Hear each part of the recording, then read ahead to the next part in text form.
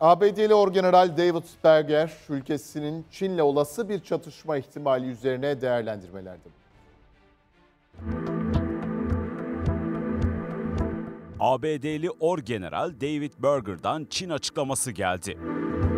Berger, olası bir çatışmaya girmeleri durumunda Çin ordusunun komuta kontrol mekanizması ve lojistik unsurlarının öncelikli hedef olacağını söyledi.